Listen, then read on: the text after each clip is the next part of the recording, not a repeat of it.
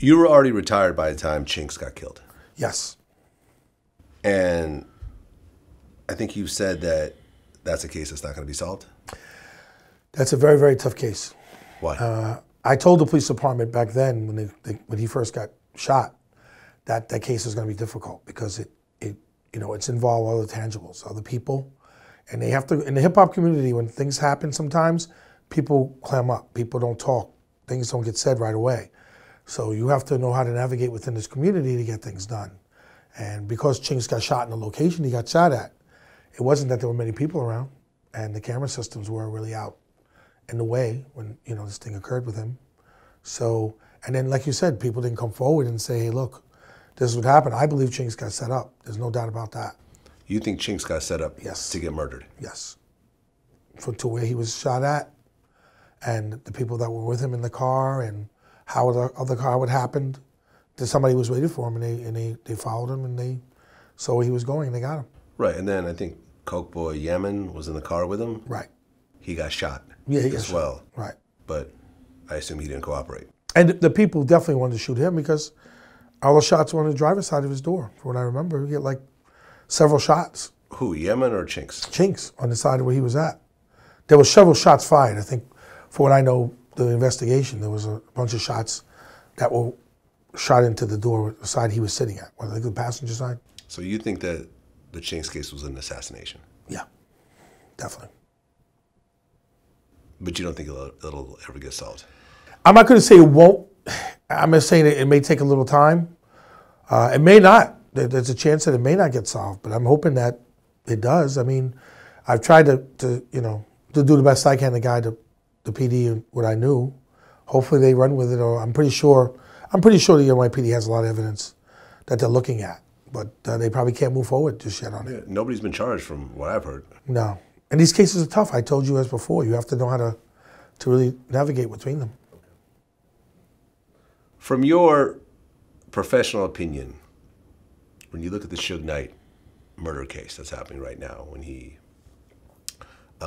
ended up running over... Oh, running over the guy in the two movie guys, set, yeah, and they ended up killing one of them. Do you think Suge will get off? No. Definitely not. Why? I think that by him running the guy over, it was intentional. Well, him running over Bone was intentional. Right. Him killing Terry, probably not. That's hard to say. I mean, you're going to ask what kind of, what he's going to be charged with.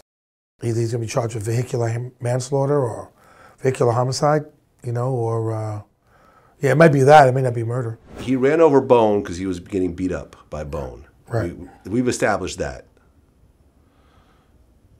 And then he ran over Terry and killed Terry. So you're saying that he might have ran him over accidentally? Well, he came because he was fleeing from. He came with Terry. Terry Right. it was established that they were friends. Right. Now I remember. Right. So you come with your friend. You end up running over one guy who's beating you up, and then killing your friend. He may not get charged with that. He may not, or he may get hit with an accidental, a manslaughter. Is that a felony? Involuntary? No. Yeah, it's a felony. He might get hit with that. And he already has 2 strikes. So. And you remember, you're right, he's got 2 strikes. And remember, the police department wanted to get him anyway. They were looking to get Suge for a long time. Very long time. And this is one of the opportunities where they're going to make this guy stay in jail. Right, because they want him to stay in jail. Like initially, he was given like a $25 million bail. Right. Which is like what you give like terrorists. Yeah. They give a high then bail. it was lowered to $10 million, which is still what you give terrorists. But giving him that kind of bail, you knew exactly where they were coming from with him. They didn't want him to go free. He caused so much terror and problems over the years with the police department. They didn't want him back on the streets. Okay. And this was a chance now to get him. They had something to hold him on. And he's still there. He's still there. Still there. Yeah, it seems kind of crazy that someone who co-owned a company making hundreds of millions of dollars, these albums still sell to this day. I mean, I know he ended up selling the company, he went bankrupt or whatever, but like someone who has generated that much money cannot make bail. You got to understand something. These guys, they get the money and they spend it so fast. And then frivolous things like jewelry and girls and travel. It's crazy. Nobody saves up for a 401k plan or a retirement fund or, get out of jail money. Nobody really has that, because they buy up everything. They want to live that life. And people see it. You know, art imitates life. People think that that guy's got a pool and he got a bowling alley in his house, you know, inside, you know? So not everybody can have that. Yeah, I mean, it's a very weird case.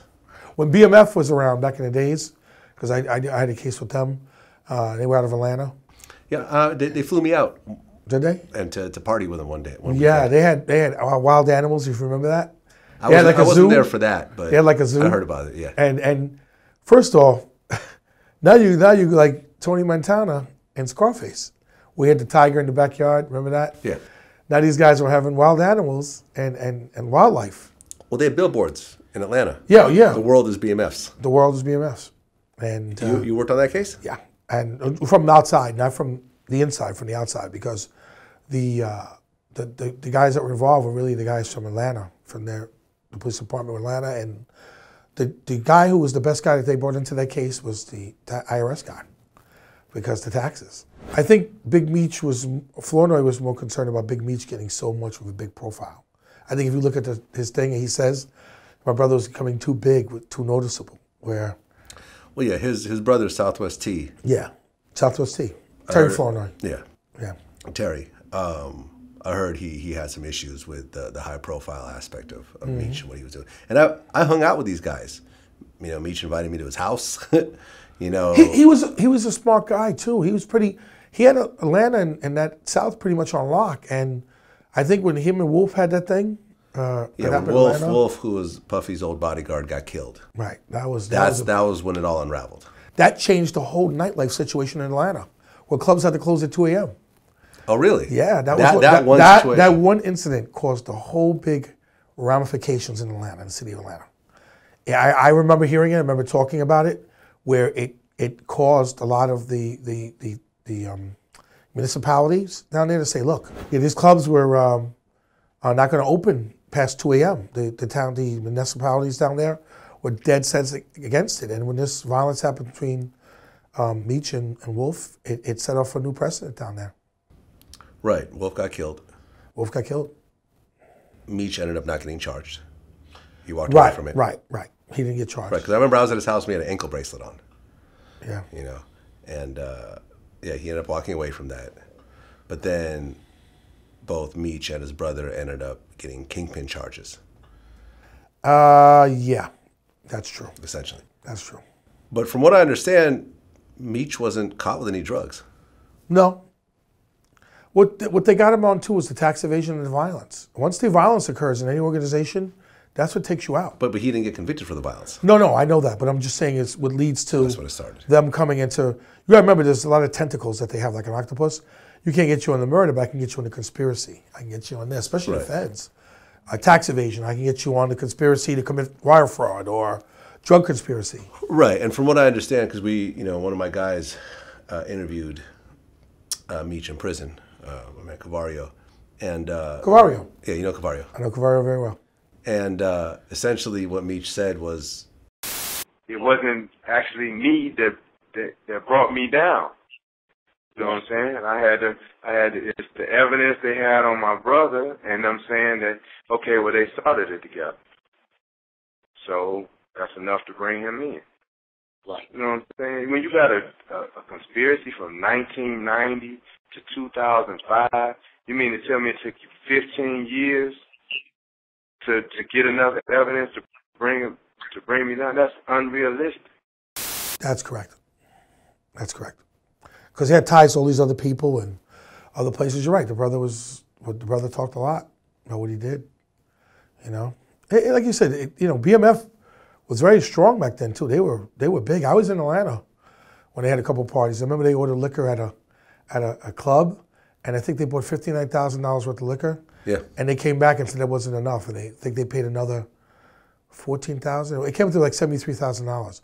As soon as they bought that liquor, the feds came right in and they hit the owner. And the owner called me because he said, "What do I do?" They just left here. And I said, "You got to report that income. If you don't, they're going to get you." And they hit him with a subpoena. You will come to court and testify. Right, because I read the book. I read the BMF book. And part of the unraveling process was that Jacob the jeweler had sold a bunch of jewelry to Terry. Correct. And Terry and someone else were driving somewhere to like a Young Jeezy video shoot or something like that. They were stopped. They found, they basically seized the jewelry, maybe some cash and so forth. And Jacob tried to get the jewelry back. Yeah. Even though he wasn't reporting the income. Well, Jake was involved in a lot of stuff with the rappers. Right. Like he was involved in a lot of things. And ultimately, that's what unraveled the Terry situation. And also, Jacob the jeweler ended up going to prison himself. That's correct. Over BMF. Yeah. Over basically taking funds and not reporting them. Right. What else was Jacob the jeweler involved in? He's involved in some other stuff. Okay. That I know of. Because he's out now. Yeah, he's out. He's been out for a while. Yeah, he has. He's got a store. Yeah, I'm pretty sure he went right back into the jewelry business. That's what he knows the best. Yeah. You know? How long did you go to prison for? Oh, not long. A couple of years. 2 years. Yeah. Still. Be on top of the world like that. Yeah, but he went back out to his business, and that's what he knows. Yeah. I mean, when you look at the hip-hop landscape these days and violence and so forth, do you think it's better or worse than before? I think it's a lot better, but there are those little individual crimes that occur, or shootings that happen with people that gather a lot of attention. Like I said, Chinx. There's still murders of other rappers that have occurred, just maybe not that notable, but there's still murders around the country with other rappers, But, I think it's slowed down because I think police departments are more in tune to this community and what goes on with it. Right. People get caught a lot more. Yeah. I mean, essentially, when you see all these murders occur, usually the person's caught within a couple of days. Most likely, yes. Yeah. Mm-hmm. Got a lot more cameras these days. A lot more cameras everywhere. And everybody's watching, Yeah. Everybody has video phones. Everybody sees, so. Yeah. You're right. Yeah. Better off just to do the legal route these days. Right. That's what it is. Well, Derrick, thank you so much for your time. Thank you for having me.